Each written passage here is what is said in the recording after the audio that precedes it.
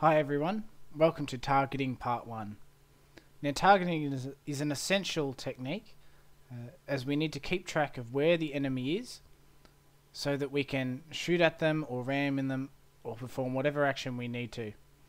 Now this can be difficult to do, as you will see some robots don't just follow around the edge of the map.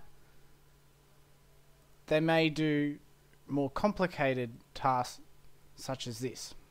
This is the sample crazy robot, and as you can see it randomly moves around and just shoots when it sees another bot in sight.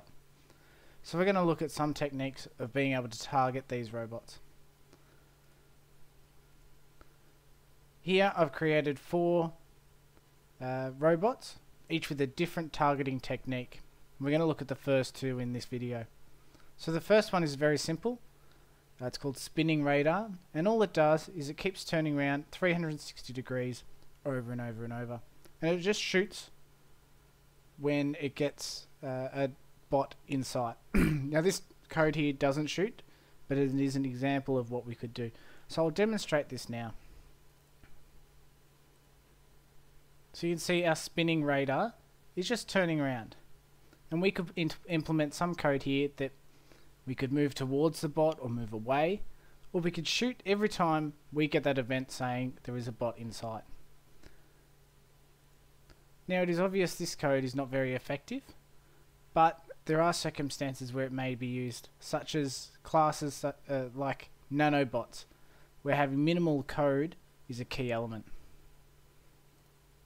And all this does here, we've got this function turn radar right radians, and we've specified to turn it infinitely.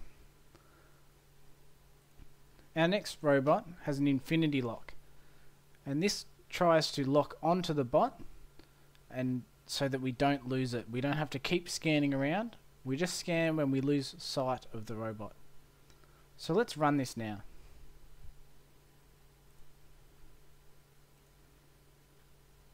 Here you can see we've got a lock on the bot, but every time Crazy moves away from our lock, we search again. You can see that this is much better code than our previous example, although we do lose lock on it every now and again and have to rescan. So in our next video we'll be looking at how to keep a perfect lock on our bots.